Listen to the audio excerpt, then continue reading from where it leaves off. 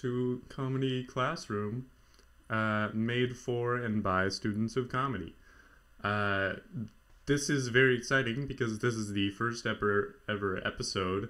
So this is the episode where we find out what the heck this is. But today I have a very, very special guest. One part special because it's my first guest, and second because she's a very good friend of mine.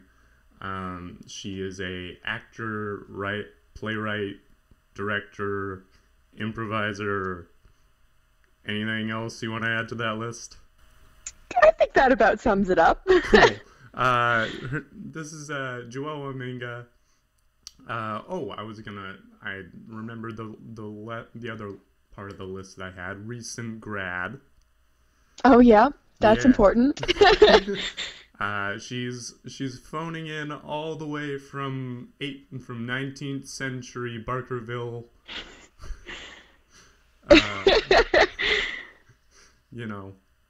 So it's good to have you. Good to have you on. Yeah, I'm excited for this. This is gonna be great. Yeah, it's good. So I'm gonna start with how's graduated life? Like, does the sun shine a little brighter? Does the wind hit you at a slightly different angle, or what? Well, it's been honestly so great so far. I imagine that, everybody's experience with graduation is a little bit different. Obviously.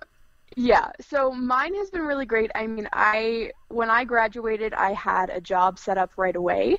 So right. It was pretty easy to kind of transition. And I work in Barkerville, and I've been doing that for the past, this is my third summer. So it was a pretty easy transition there. I'm sure I'll experience a little bit more about graduated life. Fair. Once. But yeah, it's been a lot of fun. It's been really wonderful. And you're going to Europe in a little bit. I am. Yeah. So I'm going to Europe in November, and I'm going to be there for probably just under a year is what I'm guessing right now. Nice. Yeah, so I kind of have a lot planned out, which is really awesome and great. But yeah, it's been a lot of fun just, having the option of now, because I'm not going back to school, I have the opportunity to think of different shows and different projects that I want to work on in the future and who I want to collaborate with and that kind of thing. So I can start to make those kind of plans and get excited for that sort of thing. Cool. What are you doing out in Europe? Well, for the first about 3 weeks, I'm just going to be traveling around. So my parents are actually coming with me for the first 3 weeks, which is awesome. Nice. And we're going to be traveling we're going to be spending a couple days in London. Then we're going to be spending about a week in Belgium. And we're going to be going to a bunch of different Remembrance Day ceremonies and different World War I sites, because I'm hoping to write a play about that sort of thing in the future, so I'll be doing some research for that. Ooh. Yeah, very exciting. Stay tuned for that. Who knows when that will happen, but hopefully it will happen. One day. Yeah, and then we're going to be going to France, spending a few days in Paris, and then we're going to be traveling to the Netherlands for about a week because I have some family there, so we're going to be staying with them. Oh, nice. Same. Yeah.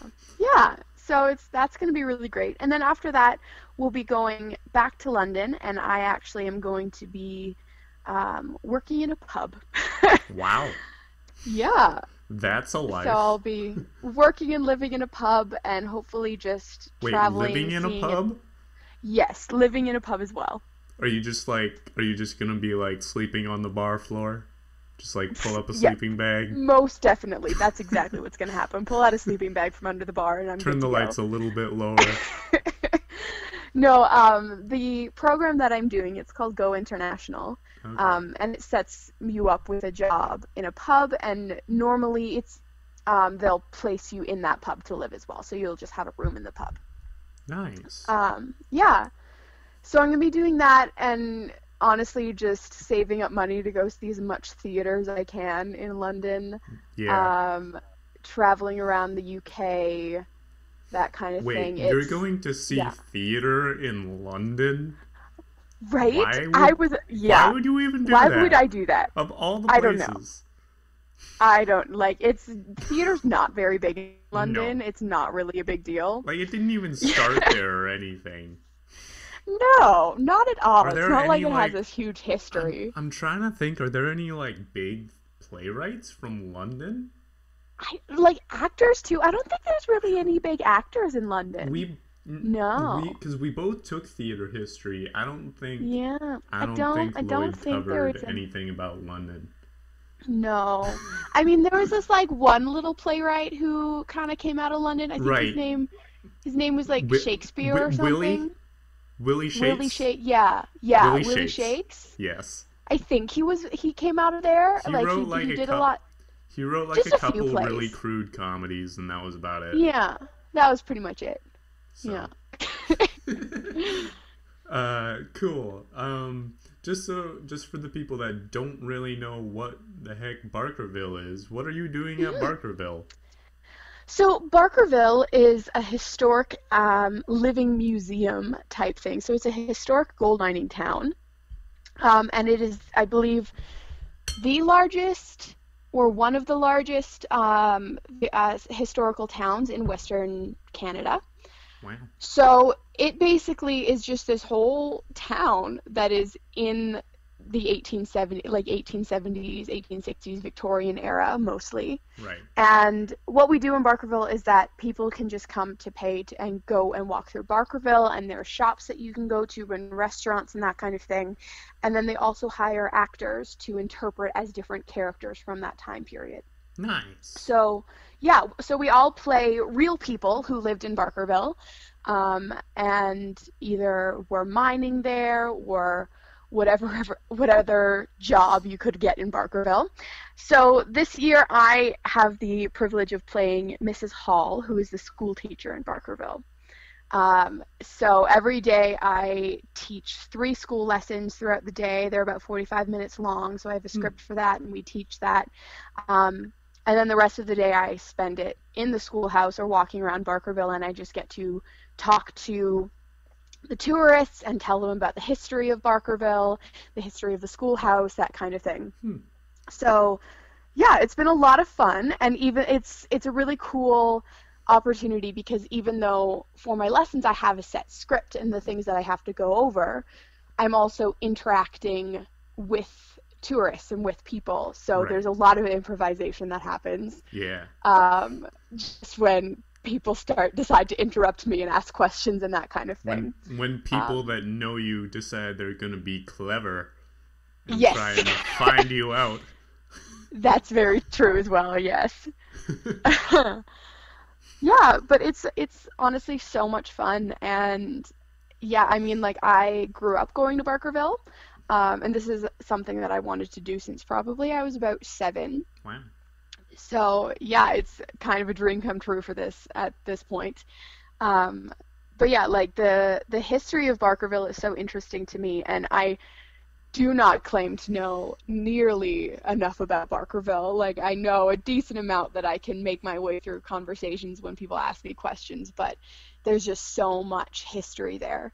Right. Yeah, so just being able to share this Canadian history with different people in a really fun way is really awesome. Right. Cool. So with improv, like because obviously it's different. It's a different kind of improv than the kind of stuff that we've done at Trinity Western, where you're not just like standing on a stage and it's obvious that you're playing a character. So what kind of has that kind of like influenced how you do improv in a theater, or is it kind of like a chicken egg situation? Well, I would say, like, yeah, I would say they both kind of have influenced each other a little bit, because yeah, like with Barkerville, it's been really good to have that improv experience and that little bit of training for that because in improv and at school, we've learned a lot about, just making a choice and committing to it and kind of thinking on your feet and that kind of thing. Yeah. And that plays a big part into Barkerville because you never know what questions you're going to get or what people are going to say. So you kind of just have to be rooted in the character that you are and just kind of go with your impulses and your instincts. And of course, these impulses and instincts have to fit with the time period that I'm in. I can't just be doing crazy things because So how do you make butter? Well, I'm a woman in 1874. Frick, I don't know. Yeah. Let me check my phone. There's definitely been like that kind of crossover. Wait a second. Can I Google that? Yeah, so there's definitely been that kind of crossover. I've actually, that's the thing where I've so many people come and they try to get me to break character. So there'll be things where, especially children will come and just ask you questions trying to get you to mess up. Oh, yeah. And so they'll start saying oh, so when were you born? I'm like, 1850. And just look them all of dead this. in the eyes.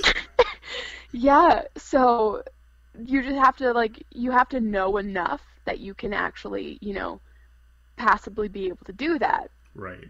But then there is a lot of things where, because we don't have a lot of specific information about these characters, you do get to kind of make your character a little bit, and you have to make it appropriate to what they would have been, but still, you can still kind of make it your own. So, for instance, my character is, she's a school teacher, but she's also married to the Methodist minister. So she needs to be respectable and stuff. Right. But I also look at it, and I've seen pictures of her, and I look at it and I realize that she's a woman who could just be at home if she chose to, because her husband has a job. Right. So she could just be at home, but she chose herself to go and get her own job. Right. And another little fun fact about history is that in the Victorian era, school teaching was very much still a male profession. It was very rare to have female school teachers, which is a lot of people have a little bit of a misconception about that. Yeah. Because female school teachers become more of a norm in the early 1900s, that kind of thing. So it was still very much a male profession. So I looked at that and I'm like, hey, this woman went and, even though she didn't have to, got herself a job, which should have been a man's job. And there's other little things where she's, in pictures that I've seen, she's dressed very modestly, of course, because she is a Methodist minister's wife. But then she has these big, long earrings that she wears. So, to me, I kind of see her, and she's very respectable, and she needs to be, proper and everything. But she likes to rebel in these little ways of, being this kind of forward-thinking woman in these little tiny ways of I'm gonna wear these long dangly earrings with my plain clothes, and I'm gonna go get my own job even though I don't have to have a job. Nice. So that's cool. Yeah, so I get to it's pretty cool. So I get to kind of make that and make those assumptions about the character. So then when I'm at work, that improv experience that I have really comes into play because I need to be rooted in that character, just like you have to do in an improv scene, but then you have to just kind of say yes to whatever happens. Yeah. And it does probably help that you're waking up every morning. You don't have to be a different character every day. Yes. Whereas that is very helpful. Whereas with theater improv, you're every 5 minutes you have to figure out what am I.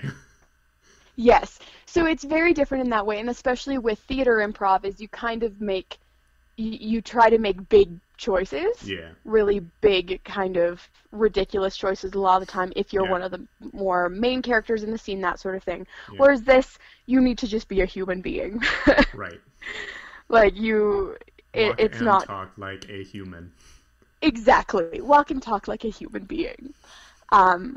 But yeah, but then also I've kind of discovered that Barkerville and this kind of improv has also had influence on my improv at school, because the more I've noticed with doing improv like at 1107 and doing workshops like that, and then also I've done a few improv scenes during shows, like during show rehearsals, just to help with Right. the scene, that sort of thing. Yeah. And I've just continued to notice more and more that when you are so grounded in that character and who you are, and like a very simple thing of like what you want to attain, Yeah. the scene flows a lot easier. And if you're just focused on I need this from this other person, Right. it's easy to push and get for that one thing. And of course, you still need to, say yes and absorb the other offers that people give you, but you have a little bit more of like one specific thing that you're fighting for. Yeah. So it's easy to push through that scene. So they've kind of, yeah, Barkerville and improv at school have like really influenced each other, I think, a lot of the time. Nice. So are you Yeah. planning on like doing like are you wanting to do like more, let's say when you move to Europe, are you wanting to do like get into the improv scene out there? I don't know how much improv there is in London, but because like when we've been going to school, like as often as you've been put in 1107, you've always been a little bit more comfortable kind of in scripted plays. Yeah, I think that's definitely true. I've loved 1107, but so the scripted plays have always been my kind of niche, Right. to do that. And I think like, yeah, I have no idea what there really is in London. I haven't done any research into that, but I think it would be so cool to do something like that. I mean, one thing that I would love to do while I'm there is to be able to take a few classes in different things. So theater things or directing or acting or whatever. Yeah. And if it's the kind of thing that I just happen to find a little like workshop or a little troupe or something that does improv, that is something I would so be into doing over there. Cool. Yeah, I think it would be really fun. And especially like when I come back to Vancouver area and I'm settled there more permanently, once I've, decided to stop traveling with the world, apparently. Right. Yeah, I think it's something that I would love to get more involved in, that because it does influence your theater a lot, and like it helps doing scripted theater to do some improv and to know that kind of thing. Yeah. And I mean, it's also I'm sure it's similar with some improv groups in Vancouver where 1107 was like just like a big home for a lot of people. Absolutely. It was like there was just this family there. Yeah. And I mean, in the theater department, we also have that kind of family, so I also had that. But I know for people who weren't in the theater program that were in 1107, it was just a big family where you could go and you were loved and you could act like an idiot, and it was fine. I always think of our friend Sam, who literally this past year was taking one theater course at Trinity just so that he was able to do 1107. Yeah. Because that's where his tribe is. Exactly. Yeah. So that's cool. You have directed some things. I have, yes. You're correct. First couple things that come to mind are Classic Freshman comedy showcase, as well as The Wooden Pair. Two very opposite things. Pretty opposite ends of the spectrum. I mean, yeah. They're both scripted. Yep. That's about it.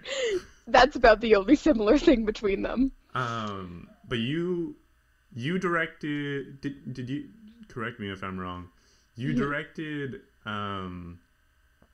Classic Freshman before or after The Wooden Pair? It was right afterwards. Right. Yes, Okay. because that was, yeah, we did, so we did New Gen and I directed the Wooden Pair, and then basically directly after that we started working on the Classic Freshman. Nice. Yeah. So, I mean, you don't have to you don't have to tell me what how ridiculous the atmosphere of directing the Classic Freshman was. Oh, that was Um, so crazy. but what was it like, kind of coming out of such a it's a very the Wooden Pair was a very heavy project, hmm short as it was, and so what was it kind of like, kind of shifting out of that and into this very kind of out there sketch comedy where you're also directing the guy that wrote it. Yeah. Um, yeah, well, I think so when I did the Wooden Pair, that was the first directing project that I had done at Trinity. I had done a little bit of directing in high school, but Okay. part of me doesn't really count that because it was Yeah. high school. Neither do Yeah. So that was the first directing project I did at Trinity, and I had actually not taken the directing class yet, Right. which I'm very grateful that I had the opportunity to direct in my second year, but I also do wish that I could have taken the directing class Yeah. before. I'm sure there were many moments during the directing class where you were like, "Oh, This would have been useful. I wish I had known this, or I might have Exactly. been a little bit less dead." Yes. So yeah, directing the Wooden Pair was definitely a very big learning curve because honestly, I think the biggest thing I learned, like we had our exit interviews with Angela Conrad afterwards, and I was telling her, I'm like, the biggest thing I learned in this is how the director needs to be able to communicate so well. Yeah. And they need to be able to communicate with so many different types of people. Yeah. So when I was working on the Wooden Pair, like I had a very vivid image in my mind of what I wanted it to be. And like I knew what the set was to look like, I knew what the costumes were to look like. Um, and I knew what the different moments in the play, what they should look like as well. Right. But it was very hard sometimes to communicate that. And I mean, like, I truly, like, in the end, my actors did a fantastic job They because that was a did. very, very heavy show, very hard show to do. Yeah. And it was only half an hour long. um, so that was like a huge thing that I learned during that. So then going into the Classic Freshman right after that, already knowing that it was like much lighter show. It was just ridiculous, and all of these funny little sketches that Tunji had written. It it was already a very different vibe for the rehearsal room than the Wooden Pair was, and I had just come out of the Wooden Pair learning more about how to communicate properly with different people. Um, so that was a huge thing that I really liked about going right into directing something directly after that, because yeah, then I knew, like, for a Classic Freshman, I knew what I wanted kind of the set to be, and I knew it had to be really simple because we were doing it in like a little auditorium, Yeah. and it couldn't be very elaborate, and we were also didn't have a budget or anything like And the that. fact that we had to like keep changing sets. Exactly. Um, yeah, so I mean, it's that was like a big thing that I learned that I was really good, and it's honestly so hard sometimes to compare the two just because the vibes are so different in the rehearsal room. Yeah. And like with the Wooden Pair, I wanted the vibe to be like really easy and fun, but because of all of the themes that we were dealing with that show, it's hard to do that sometimes just because it is such a heavy show. Whereas in the Classic Freshman, it was just a ridiculous show, so we just got to be ridiculous all the time anyway. Yeah. Um, yeah, so but yeah, working on the Classic Freshman was so much fun. It was like and it was honestly really wonderful working on it with people like you and Tunji, and yeah, who I mean I've known already. Yeah. I already know how to like talk to you and communicate with you guys. Yeah. And especially with Tunji, like Tunji wrote it, so he did have a good idea of what he wanted in it, but he also allowed me to refine that for him. Yeah. And make it a little bit more, kind of make the picture a little clearer. yeah, make the picture clearer. Like he had good like outlines of what he wanted to do, and I just got to color it in for him. Yeah. Cool. Yeah, so it was honestly a lot of fun. It was a ridiculous process, and I mean, so much of that I think I just like got you guys. I was like, just do the scene and do it crazy. Just go for it. Yeah, like, just go big. It's comedy. You're allowed to just go big in this. You can do that, and as long as you're staying grounded in your character and you're like you're totally believing it, it will, make sense to the audience. Like that's something that I've noticed with theater and like directing comedy things and then also acting in comedy things is that you need to be, if you are totally grounded in your character and you so believe everything that is happening, it'll be hilarious. Yeah. Yeah. Well, I've almost found, like, every now and then, and this is kind of ironic for me because I consider myself much more of a comedy guy than a drama guy. Mm-hmm. But I do find doing comedic scenes or comedic plays harder to do than dramatic plays. Mm-hmm. Mm-hmm. Because not only do, like, it's not enough to play it as because you know it's funny. Like if you play it like you know that it's funny, it's gonna fall flat. Exactly. Because basically the audience is gonna be like, you're already amused by it, and we're not gonna laugh at people that are just laughing at their own joke. Mm-hmm. So yeah. I've definitely noticed that as well, and it's definitely, it's a very different kind of thing. We're doing dramatic shows, because I've done both dramatic and comedic shows, obviously. So doing a dramatic show is hard in its own way.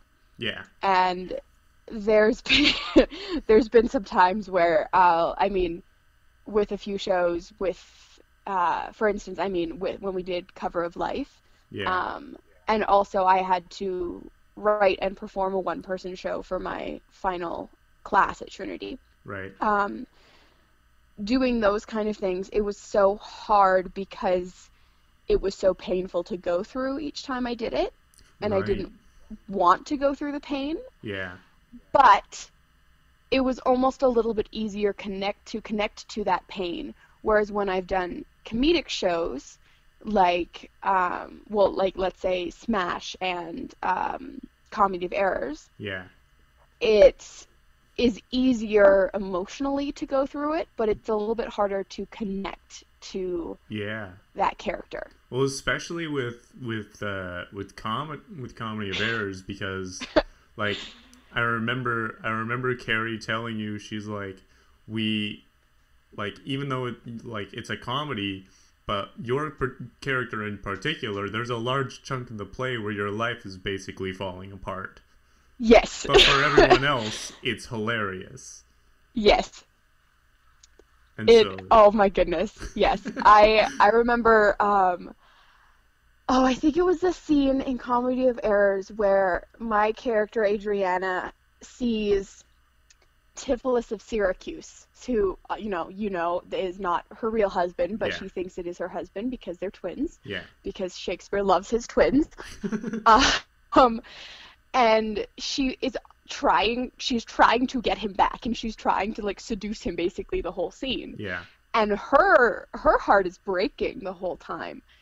But it's a hilarious scene because Antipholus is just like trying to push her away and trying to be like, I don't know who you are. Who like, is why is this crazy woman like trying to sit on my lap and all of this stuff?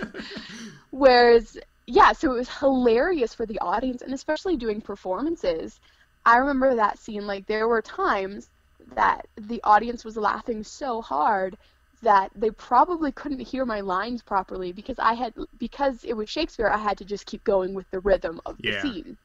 Yeah. And well, there were actions that we were doing were, overlapping the lines, so I couldn't just stop saying the lines. Yeah, there were a few parts like that.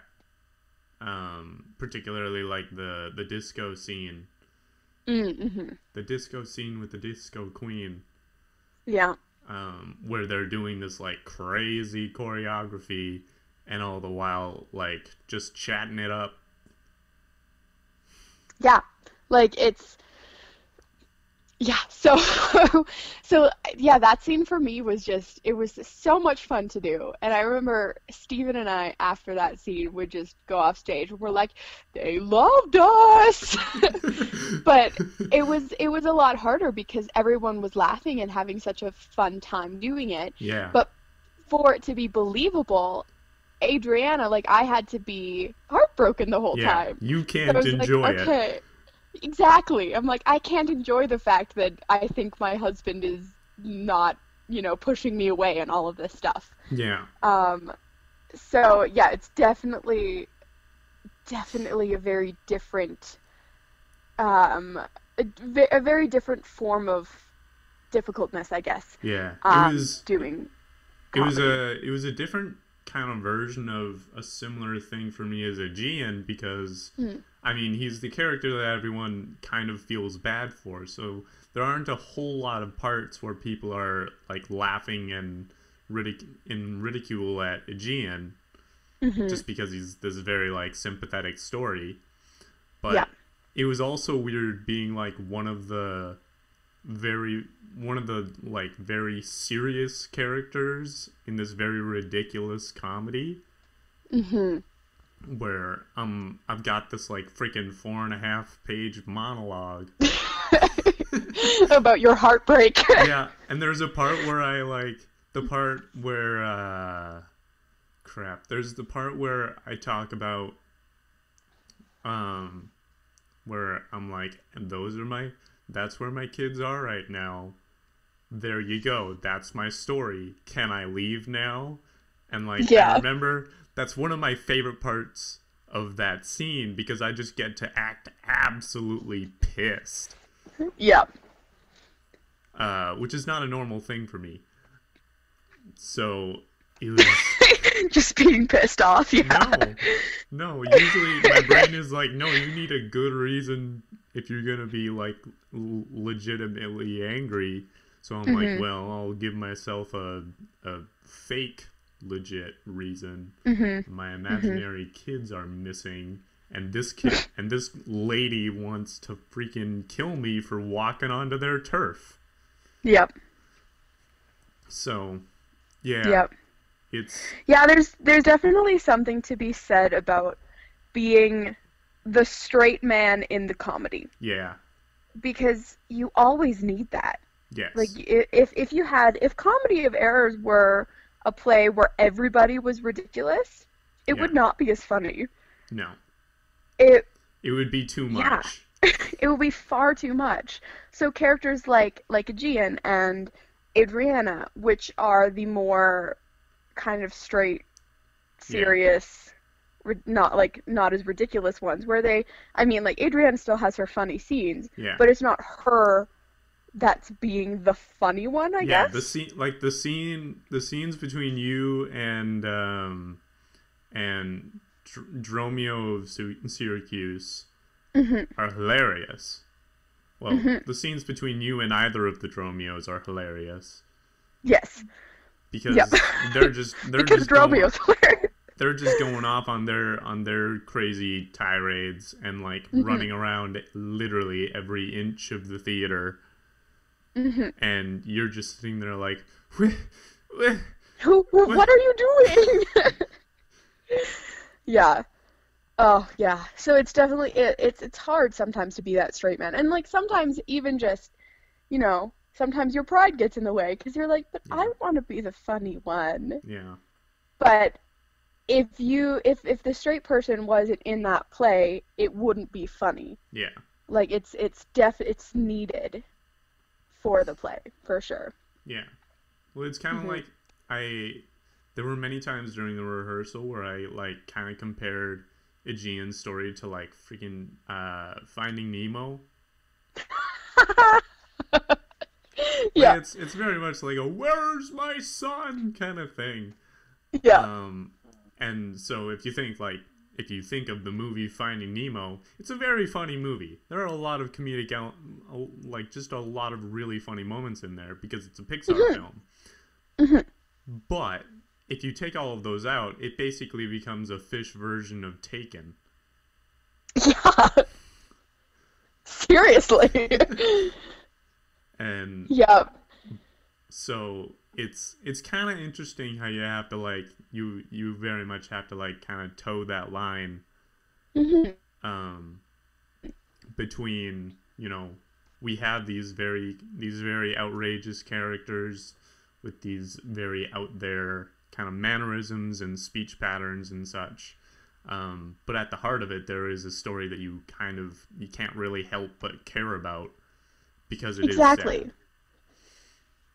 And it's that kind of that rule, like there's that little rule in theater almost where it's like the comedy comes out of tragedy. Yeah. And it's this very strange rule, but it's that kind of thing that it's almost when someone else is in pain, but they're ridiculous doing it, we find it funny. Yeah. And so that tragedy that, you know, Aegean is going through in comedy and Adriana is going through in comedy turns out to be funny to the audience. Yeah. Because, you know, ridiculousness ensues because of it. But it's also almost like looking at this ridiculous concept and these ridiculous things that happen because of tragedy, but it's also funny because it's not happening to the person watching it. Yeah. Well, it's happening to someone else. Yeah, I probably could have played it better if I had, because even like the part with Aegean's like four-page monologue, there's a certain amount of humor in there because he's like, all right, I'm gonna give you this long story. It's a very sad story. This is what's happened to me. It's all very sad. And the lady's like, keep going. I'm like, okay. So there's more to this very sad story. It's still very sad. More sad things happened. And it continues to be very sad. And she's like, all right, keep going. I'm like, all right. So now my life is in this very sad state. And the situation that you put me in right now is very, very sad. And now I'm done. Yeah, everything is just sad. Everything is sad. And it's your fault. Thank you for asking me to share. Yeah.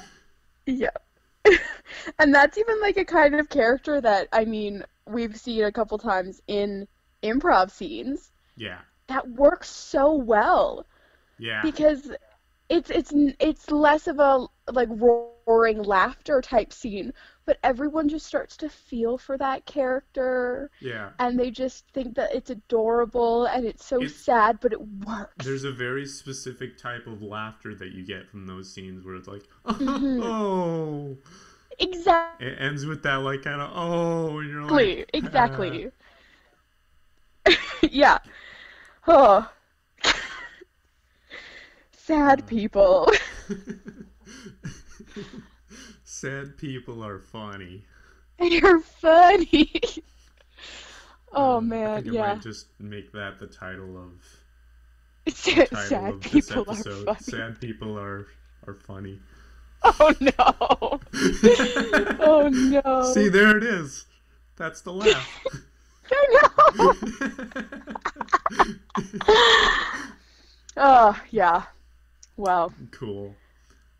Well, I think it's about time we wrap this up. We're hitting the 40-minute mark. I wasn't sure. We can talk a lot. We can talk a lot. I talk a lot. Really? I really do. I haven't noticed. I do. I know. I just ramble on. It was... My goodness. Honestly, I remember during the Comedy of Errors, the talkback session, when Carrie was giving her a little her little briefer before we did it, and she was like, just say your answer in like 2 to 3 sentences and then let them move on to the next question. And I couldn't help but be like, I feel like I know who this is for. I'm so bad at doing that. About 5 months earlier. So can you tell me a little bit about your role? Goes on a 15-minute talk about feminism and your life calling. Well, you know what? Sometimes those things just need to be said. I'm not saying they didn't. Yeah, I like telling people about my life sometimes. I get that. You're an actor. I am. I talk for a living, so it's like the same thing. I remember Rob talking about it during Stage to Screen, where he's like, "Your friends never want to come with you when you're going to be hanging out with other actors, because the actors will only ever talk about themselves. We just talk about ourselves for some reason. It's just a natural habit." Yes, it is. Oh man. Yeah. But, anyway. Okay.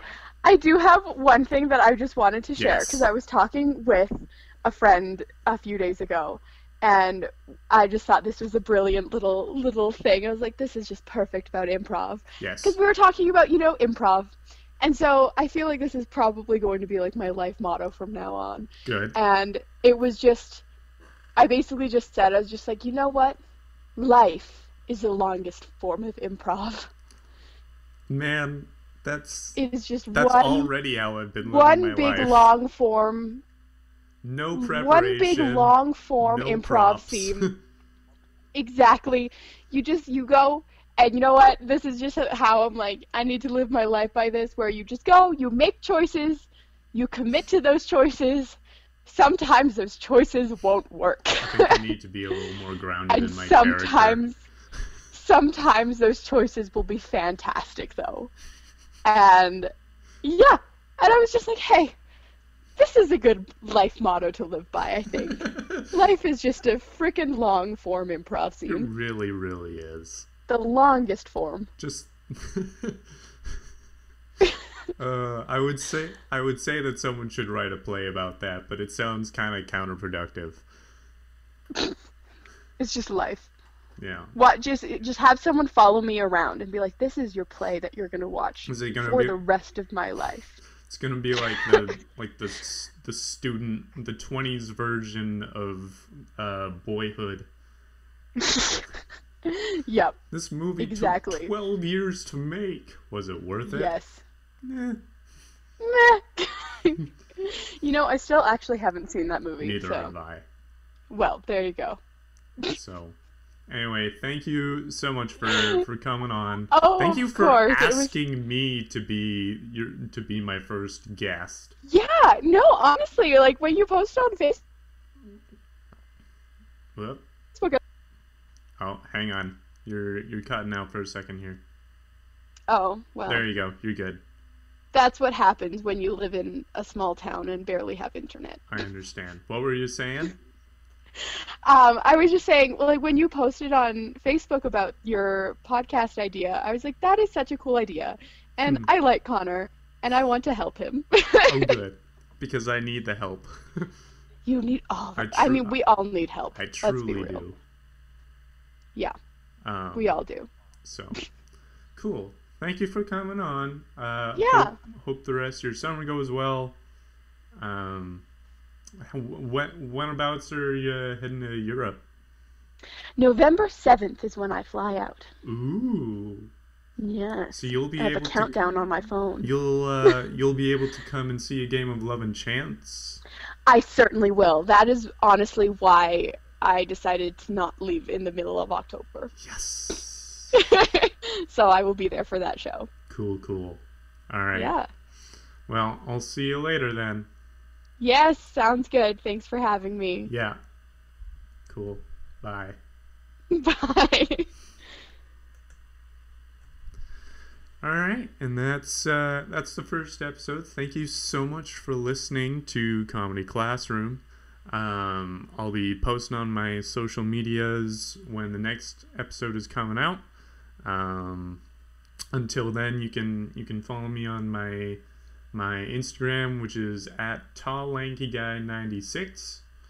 That's TA 3 L's and then Anky Guy. As well as my Twitter, which is at Connor Teason, I believe. Could be wrong. Yeah. Hope you guys all have a wonderful day, and I'll see you next class.